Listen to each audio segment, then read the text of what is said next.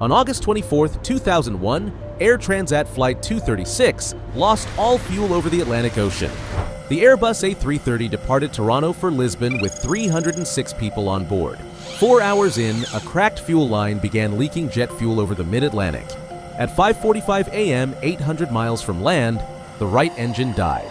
Minutes later, the left engine failed too. The massive jetliner became a powerless glider in darkness.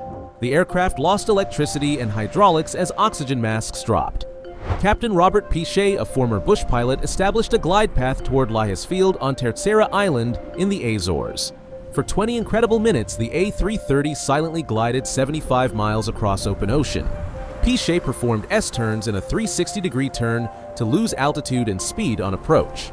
The aircraft touched down at almost twice normal landing speed. With no engines to help brake, 8 tires blew and the brakes caught fire. Yet all 306 people survived.